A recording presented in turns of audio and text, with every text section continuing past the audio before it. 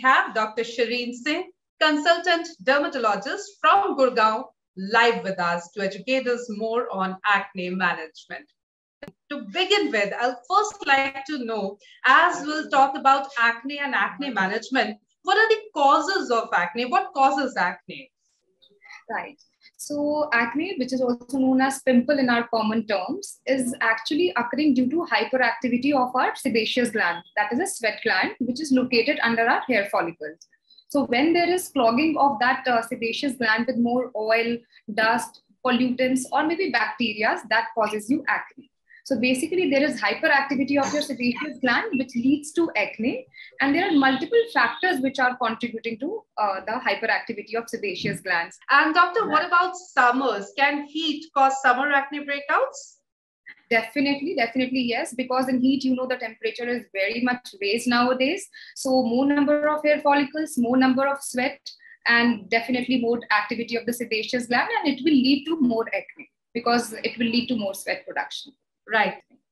So let's talk about how to prevent summer acne breakouts. Doctor, please enlighten us. What should we do to keep our face clean? Yeah. So very first thing here is to choose cleanser according to your skin type.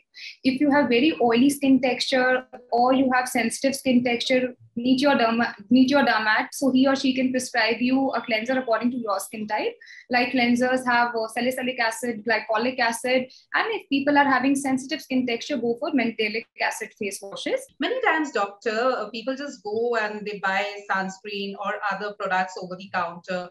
So is it good, or we should actually go and consult our dermatologist before buying anything for our skin?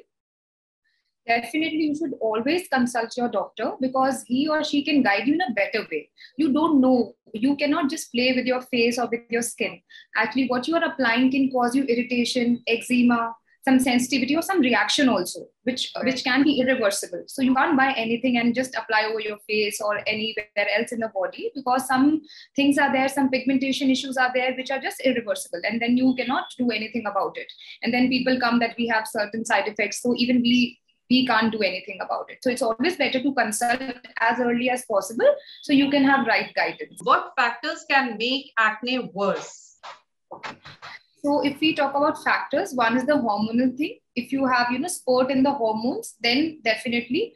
Second is stress. When you have a lot of stress in the body, again, cortisol level is increased, the hormone is increased, and there is hyperactivity of the sebaceous gland. And I cannot stress enough on hygiene part. If you are not washing your clothes properly, you are wearing tight-fitted clothes, you are having dandruff in your scalp, you will get forehead acne, you are not using right cleanser for your skin type, you are just eating a lot of sugars. So these are little factors definitely contributing to acne. So yes, doctor, coming to the concluding part, your final note for our viewers? Just have a good cleanser. Just wash your face twice in a day with good, BHA, that is salicylic acid, and just apply as less of makeup as you can. And don't wash your face multiple times with the cleanser. Wash your face with the plain water if you really feel it's oily. And just have a look at your diet, what you are eating, because what you are eating is just on your face. So definitely have good diet. And everybody has stress nowadays. So just take time for yourself for meditation or some workout so your stress level can be maintained. So that cortisol is not needed. Like, subscribe, press the bell icon. Thanks for watching. To know more about on acne management, watch the full talk show with Dr. Shireen Singh from Gurgaon on Beautiful Spotless Skin Facebook page.